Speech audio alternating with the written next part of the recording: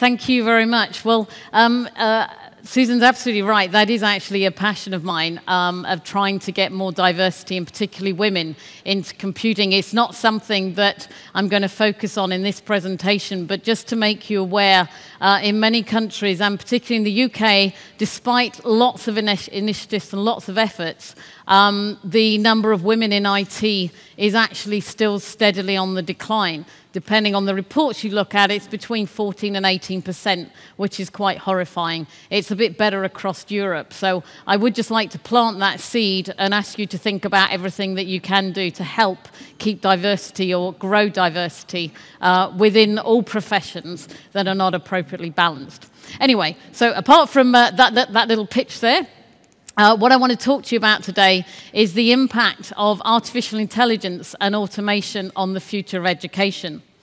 So in terms of the overview of my talk, I'm going to look at, first of all, how AI is impacting future society and jobs, because that gives us some idea how we might then need to try and change the way we educate people and the educational needs. So I then want to look at how artificial intelligence might change education and how we can actually support our students going forward to actually thrive in the world of work, but also what we need to teach our students about in terms of the dangers, challenges and risks of artificial intelligence going forward. And then finally, just a little bit on the impact of institutions' funding and their pedagogy.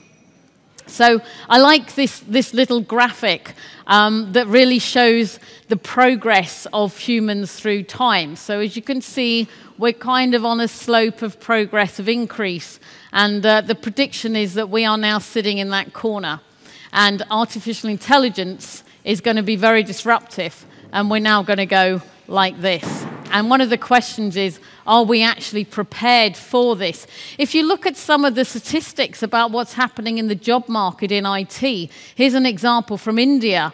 Has over 50,000 open data analytic jobs on the market, and that's expected to go to 100,000 in 2018, and that's just one example of one country.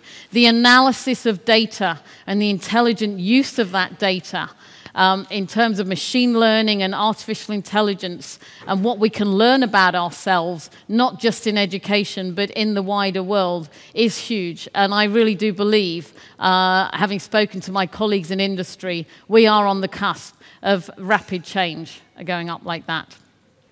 Okay, so first of all, impact of AI on the future of jobs and society. We have gone like this in a very rapid space of time.